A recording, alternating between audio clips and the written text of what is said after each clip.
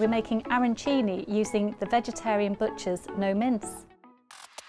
We've heated this sauce up ready for the NoMince to be added.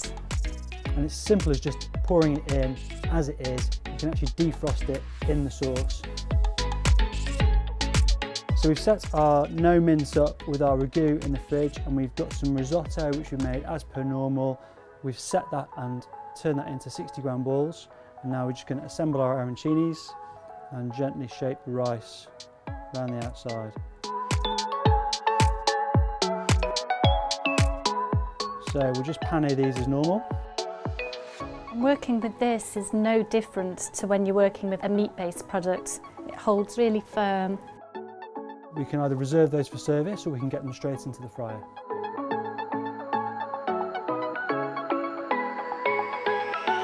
So the arancini is going on a romesco sauce with a green herby mayo using Hellmann's vegan mayonnaise.